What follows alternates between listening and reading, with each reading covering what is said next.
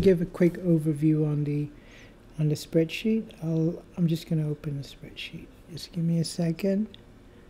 That's the one. That's the one. Okay. There's 7 students, like I told you in the email. The first thing you want to do is go to the first sheet at the very top. There's 1, 2, 3, 4, 5, 6, 7 students, and then there's the summary sheet, and then you can change the name of the sheet itself. Let's say put on my name like Mansour, and then you can change the name of the student right here. M-I-K.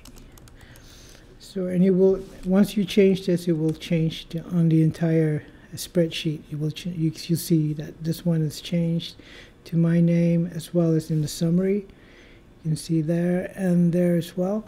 So you don't have to put the name everywhere. Just the name of the student can only be, you can place it, you can put it in the main student sheet. Then once you've done that, the same thing with the marks. You just have to do it in here.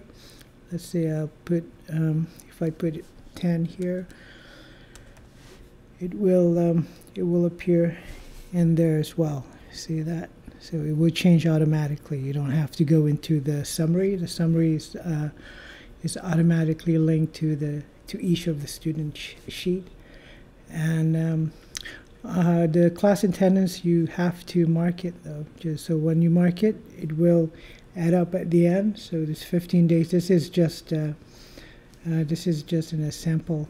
We can change the date later on, how many days and the actual date itself. So that's basically it.